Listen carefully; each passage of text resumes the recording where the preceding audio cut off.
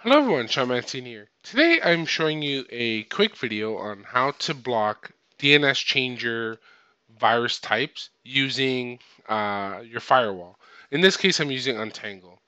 Now, one of these viruses that it comes around in waves sometimes is these viruses that change your DNS server addresses. Like it's actually called DNS changer.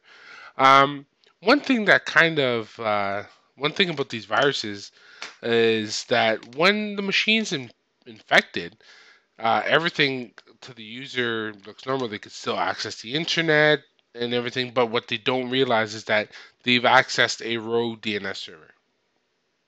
One countermeasure, one way to mitigate this type of attack or type of virus is creating a firewall rule, and I really think that this should be one of your most basic firewall rules, and that is a rule to explicitly allow and deny any other DNS traffic. So I have DNS traffic I have a rule DNS traffic to specific DNS servers. Okay. So I have a rule that allows traffic to 208.67.222.222 and 4.2.2.2. Okay. Now my DHCP settings are set up to allow these two DNS, or sorry, it leases out these two DNS servers. Okay. So I know that I have explicitly configured these two DNS servers to be leased out by DHCP, and there should be no other DNS traffic going out of my network as a query from any client that's one has not been configured manually for some reason, right? And on top of that, configured manually with two DNS servers that I'm not even sure about.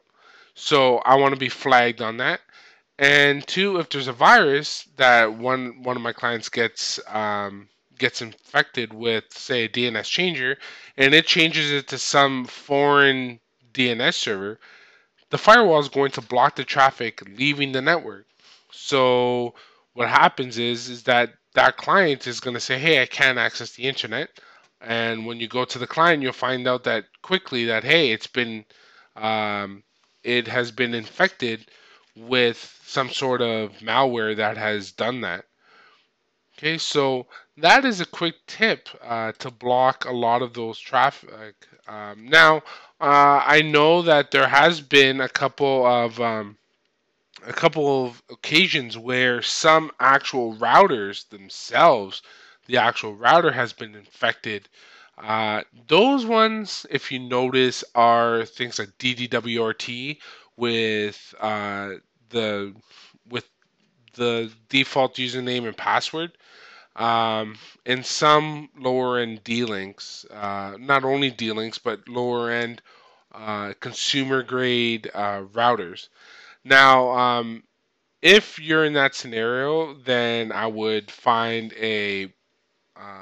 go ahead and find uh, maybe if there's a firmware update or something like that for your device, because in this case, you can set you can set all you want, but if someone is able to penetrate through your router and make those changes, then yeah, that's not a good position.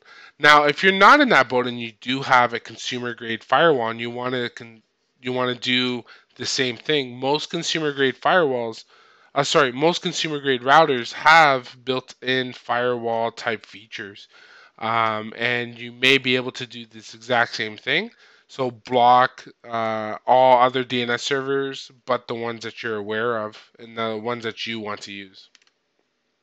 So I hope that helps someone and helps you, further strengthen your defenses on your network. If you have any questions or comments, please leave them in the comment section below. You can email me at any time, Sean@SeanMancini.com. And don't forget to visit my website, SeanMancini.com. Have a good day, everyone. Thank you for watching.